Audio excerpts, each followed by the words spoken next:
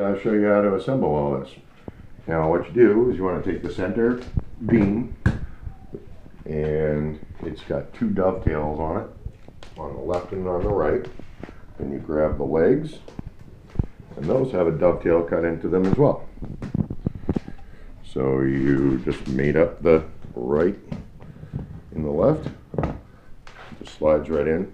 That's kept loose for a reason, because wood expands and contracts. So, and you grab the other side, and just kind of slide it right in. Now,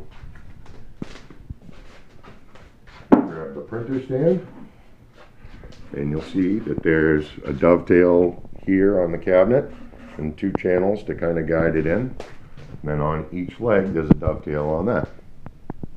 Sometimes it's good to have a little extra help on this one, but one person can't assemble it without much trouble. You just kind of slide it right on down so that the two pieces slide in together. It's kind of important that you can kind of grab onto it and push it together. And that's essentially how that works. Pretty easy. Again, if you have two people, then you can each guide it down and it'll slide in pretty nice. But again, this isn't super tight because being wet, it will get messed up. You know, it can change a lot due to humidity and heat. Now, this is where we use the magic kickstand. Magic kickstand goes right on top of here, and that will help you align the upper cabinet with the lower cabinet. Now the upper cabinet has a secret panel here that you slide right on up. It exposes all the electronics. You need to take the front off for when you install the cabinet. And what you do is grab onto this. The cabinet only weighs 25 pounds, so it's not super. And you kind of slide it in.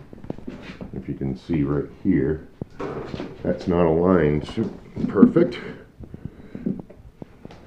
Kind of get it in the center. And then believe it or not, you can just kind of peer right through there. And if you see the other side, you know that everything's aligned pretty well. I can see daylight right through there. You grab these bolts. Now you want the washer and the wing nut to be on the inside. This should just pop right on in, and it'll slide through to the front of the cabinet. See it right there. And then I should have this unscrewed. That'll slide right on through. Well, a little bit of wiggling to get it through, and it pops in there. Then you put the washer and the wing nut. And one important thing is to not really tighten it up yet, because you need to be able to get that kickstand out. If you tighten it up too much, you'll never get the kickstand out. So, now, that can't go anywhere. It's not going to fall or anything like that. You can lift up on the cabinet just a little bit, and then the kickstand should slide right back out. Now this can tilt. That way the operator can, you know, tilt it whichever way they need to, but you need to tighten up the wing nuts on the inside. It's important when you assemble it to tighten up the wing nuts, not unscrew these, but to tighten or unscrew these on the inside, because these knobs can come off. They're not welded on there or anything. Now, as far as the inside is concerned, well, why don't we talk about the electronics and setup in the next video.